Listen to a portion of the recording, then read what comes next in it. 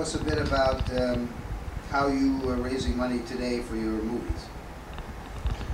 Well, one advantage I guess I've always had is that I'm not really loyal to any one particular country. I started out in South Africa, then relocated to the United Kingdom. I'm currently living in France, and I'm thinking about becoming a naturalized American. But essentially I'm prepared to go to any country that will have me, depending on where the funding is. The next movie we're making, I started out writing it set in France, and we're now setting it up in Canada, so it may end up being shot in Ontario, and failing that it may yet go to South Africa, all the way back to source again. Lately I've been writing a lot of material which is very interchangeable, stuff which is set in one location, one house, or one bunker, or something which could essentially be shot anywhere.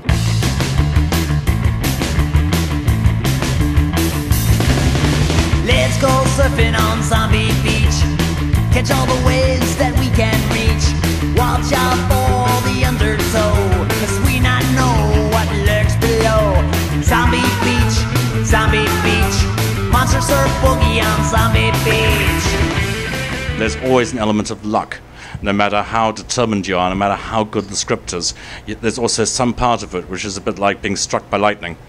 That you're still waiting for the bolt from the blue to come through, and for all the right pieces to be in line. 9 times out of 10 it's been the script that's gotten made has been the thing that nobody's quite believed in, the dark horse, extremely strange project which just happened to be in the right place at the right time, which is really how both of Hardware and Dust Devil got made. Hardware got made largely because Palace Films and Miramax at that time wanted their own version of Evil Dead.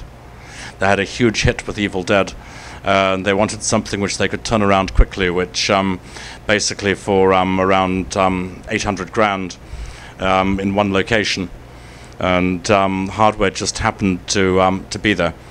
So did you write for that purpose, or did you have it already? Was it Hardware already in script form? Hardware evolved. It was initially there was a script, but it was a much more cerebral script.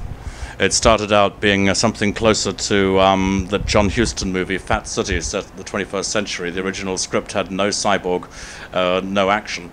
It was originally a Christmas movie with these different irradiated, really depressed characters trying to make sense of their lives and dreaming about a better world stuck in the future. And after passing the script around many times, everyone told me the same thing, which was Terminator was doing well, Alien was doing well, and it was like, if you can make this more like Terminator, or you can make it more like Alien, you've got a better chance.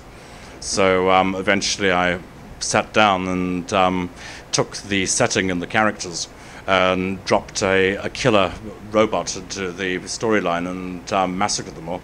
Bingo. Plug your pen, we're gonna start a scene. Yeah, form a band and you can write a scene.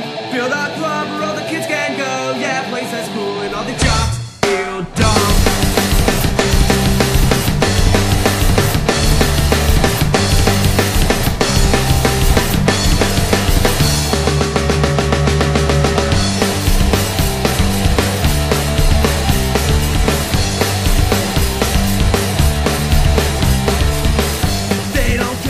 The Otherworld was made more or less by accident about a year ago. But clearly you needed money. Did you guys put up your own money? Did you find money? No, then a French producer saw the footage that Karim had shot and saw the main interview, which tells the ghost story, which is sort of the talking head part of the show, and said that they would put up the money to bring it up to feature length, provided we shot the rest of it en français in French, so that they could qualify for French subsidies.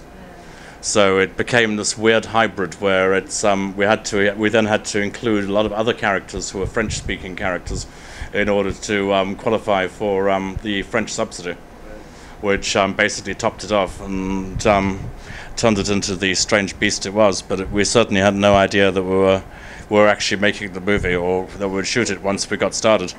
Wow. But we then decided to turn it into something which is it's a bit of a found footage movie, but it has the advantage of being true. What advice would you give to somebody trying to get their first movie produced? I think the only advice is just to keep going. Don't ever give up, and don't just whatever happens. Don't surrender. Don't back down, because it's brutally depressing. In Cannes, in particular, very, very, very hard to ever actually get a movie deal at Cannes. I think the main thing is to keep showing up, and I think if you show up long enough, you eventually become part of the scenery. People have to eventually recognize your face and know that you've been around, and this may take 5 years or 6 years until people start to accept that you actually belong there. But just keep showing up, don't give up, because really it's some kind of longevity is extremely important. If you stand around long enough, eventually you will become the film industry. Initially you're a complete outsider, but simply by sheer durability, eventually the odds will come in your favor. Sooner or later that little fluky moment will come about, and it's absolutely impossible to produce that moment, to say how to get it, because every single thing that's ever worked for me has been for the most ridiculous reasons. And I've stayed alive and at liberty. I don't have a 9-to-5 job. I've managed to survive the whole of my life off the back of the film industry. And we're here in Brazil, and we're still doing okay. We may not have the big house in Bel Air, but at the same time, I'm extremely grateful for the fact that the film industry has always supported me, kept me alive, and has been able to continue to feed my movie habit, to keep watching films, to keep making them. We're still shooting. And what more can one ask for?